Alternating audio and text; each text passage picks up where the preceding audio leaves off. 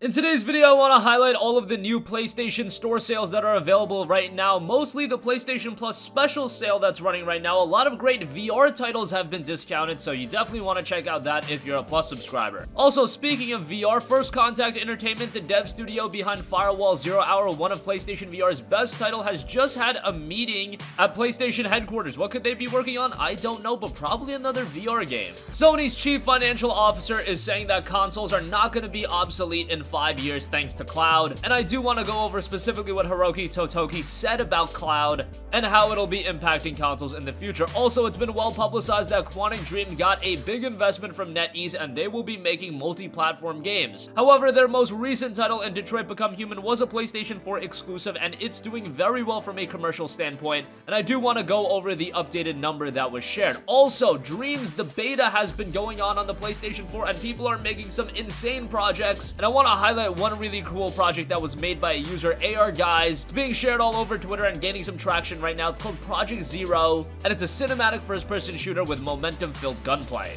And lastly, I do want to give you guys a heads up on a great deal for the Elder Scrolls V Skyrim Special Edition on the PlayStation 4, so more on that at the end of this video. First up, the PlayStation Plus special sale has been going on for a little bit. This is separate from the Essential sale, so a bunch of new games have been discounted, and a lot of them are some highly touted VR titles. There are some non-VR games on sale as well, but some of the best deals I see. Borderlands 2 VR has a small discount, 25% off for $37.49. That just came out. Would have liked to see it a little bit cheaper, but hey, Borderlands 2 is such a great game, and to be able to play it in VR, that's gonna be even better. Resident Evil 7 is 50% off for $24.99. Of course, that game can be played entirely in VR, but you can also play it with standard controls, and by the way, that is the Gold Edition, so even better there. Astrobot Rescue Mission, many would say that's the best PlayStation VR game ever released. That's 20% off for $32, so not bad there. Bravo Team is 40% off for $23.99. I see Code 51 Mech Arena, that's down to $11.99. Drive Club VR is down to just $7.49. Dirt Rally is discounted. Eagle Flight is 70% off for $5.99. Farpoint is 50% off, and I thought that was a rather good game for $9.99. Not a bad pickup. One of the first-person shooters that was released on PlayStation VR, so obviously there were some development hurdles, and it's not perfect, but what that game was going for, I think they did a pretty good job with it. I see Paranormal Activity The Lost Soul discounted 50%. That's down to $14.99. RE7, the base game, is also 50% off for $14.99. Rise of the Tomb Raider 20-Year Celebration Edition. This is kind of a hidden deal. It's 80% off for $11.99. That's kind of a hidden deal, but $11.99 for that is really great, and Rise of the Tomb Raider is a terrific game. Also see Riggs Mechanized Combat League for $4.99. That's 75% off, and then I also noticed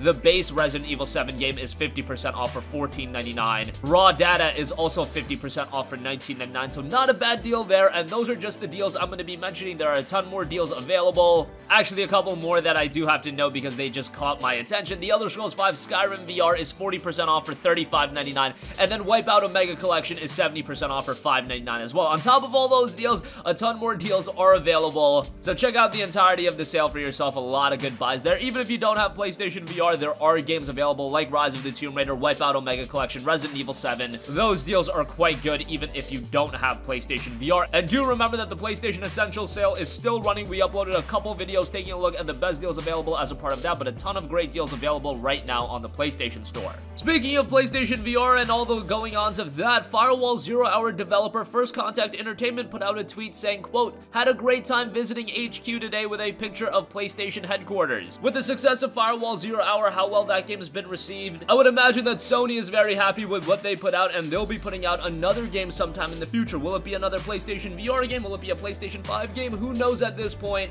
but just know that First Contact Entertainment is probably working on something new, and considering that Firewall 0 Hour turned out to be great, they've continued to update that game. I'm very interested to see what they can put out in the future." Moving on from that, there's been a lot of talk on the demise of consoles and whether or not cloud gaming is going to take over consoles. I remember at the start of this generation, there were so many people saying that the PlayStation 4 was going to be the last console and they didn't see the PS4 doing all too well from a commercial standpoint. Boy, don't you look a little dumb now with how well the PlayStation 4 has done. But hey, that narrative is going to be brought up again with the release of the PlayStation 5. How much longer are consoles going to exist? Is there going to be a move to cloud gaming? Well, directly from Sony CFO, when remember, Sony has a big investment in cloud cloud gaming. They picked up Gaikai, and PlayStation now has been one of their big investments, but they've kind of gone away from the traditional fundamentals of PS, now offering downloads on PlayStation 4 games because people just weren't signing up to the service in droves. But there's still that talk on how big cloud gaming is going to be. Well, Chief Financial Officer of Sony, Hiroki Totoki, talked about it during Sony's quarterly financial press conference, and here's what he said. He first talked about the potential volatility and profitability for PlayStation in the future due to the console cycle going forward. However, Sony has a plan in place to leverage the install base on the PlayStation 4 into the next generation, and he also talked a little bit about cloud gaming, and he specifically noted that cloud gaming will not make consoles obsolete in 5 years. Quote, it'll take much longer. Now, honestly, I don't see a point in the near future where cloud gaming gets off to the ground to the point of so many people taking advantage of cloud gaming. 10 years ago, I could have seen the infrastructure of digital gaming being put into place, and I could see 10 years down the line, there's going to be a lot of people playing games digitally. I would have said that in 2009. Here in 2019, there is not a future you can convince me of within 10 years that is just cloud gaming and consoles do not exist. I just don't think that's going to happen, because streaming an entire game is much different than streaming a movie, music. Those are all stagnant pieces of entertainment. Gaming is interactive, so to offer that in a streaming service, yes, it's possible, but it's very, very difficult, especially because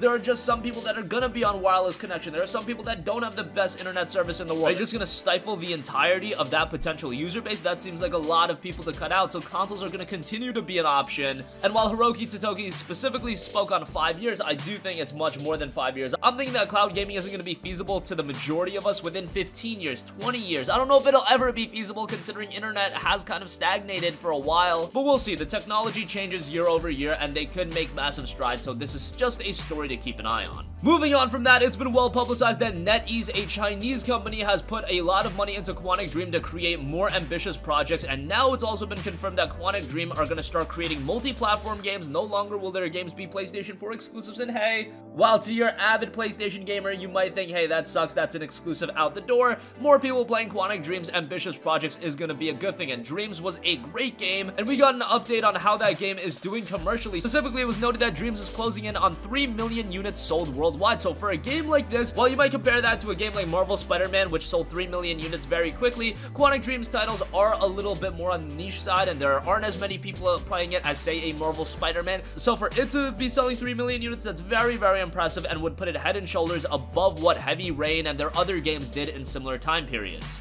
It'll be interesting to see what they work on in the future, and with NetEase pouring in a lot of money to them, their next project is probably going to be even more ambitious. Moving on from that, the Dreams beta has been running on the PlayStation 4, and people are putting out some insane projects. Specifically, I do want to highlight Project Zero that was created by Twitter user AR Guys. I'll put a link in the description box below. Currently under heavy development with the creator of Prometheus, and they've been developing a visually stunning cinematic FPS with solid momentum-filled gunplay. I'll leave a link to the tweet in the description box down below, but man, oh man, Dreams is putting out some absolutely insane projects, and considering we're just in the beta, this is the early signs of what is possible with the game. This game has potential to be pretty insane. Remember, somebody recreated the entirety of the opening sequence to the first Dead Space. There is a ton of potential with Dreams, and I was saying that this is what the game needed. We needed to see what was actually possible with Dreams for us to get really excited about it, and now I think as we see more and more of what this game is capable of and what creators are able to do with this game, and the excitement for the game is just going to increase and increase, because for a long time, yes, gamers knew about the game, but people weren't really sold on Dreams. With more information coming out, I think people are going to start being more and more sold on it. And Project Zero, for a game that's created within a game, it looks pretty ridiculous. And lastly, I do want to note to you guys that over on Amazon, you can get a digital download of The Elder Scrolls V Skyrim Special Edition for $19.99. This game has held up in value for a long time. It is Skyrim. You do have all of the downloadable content, but man, this game released 7 years ago. You'd think it would be a little bit cheaper at this point, even though it is the special edition. $20 though, one of the lower prices I've seen on it, so check it out for yourself if you're interested in giving Skyrim another go. Or for whatever reason, if you've yet to play it, playing it on PS4 with the special edition is a great option. The VR version of Skyrim is also very good, so if you have PSVR, that's another version to check out. That's on sale, as I mentioned, $36, $20 for the standard edition. And that's going to conclude this video. Again, check out the PlayStation Plus special sale right now. A lot of great deals as a part of that, and that's coupled with the Essential sale also running right now, so a ton of deals available on the PlayStation Store. First Contact had a meeting with PlayStation. They're probably creating a new game. Cloud gaming is not going to take over consoles in the next 5 years. Hell, to me, it's going to take a lot longer than that. NetEase and Quantic Dream are teaming up, and they're going to bring something very ambitious but for now, they can be happy with the fact Detroit Become Human sold 3 million copies. Dreams is putting out some very impressive stuff, and the Elder Scrolls V Skyrim Special Edition, $20 over at Amazon. That's gonna conclude this video. Sound off with all of your thoughts in the comment section down below. Thank you for watching, and goodbye. Hey guys, we hope you enjoyed the video, and if you did, make sure to hit the subscribe button, and if you're already subscribed, do us a favor and hit the bell icon. This way you'll be notified whenever we post a new video. That's the best way to keep up with all of our uploads, and we usually try to upload 2 videos a day. And with the bell icon hit, you'll be notified whenever we do upload a video. As always, thanks for watching.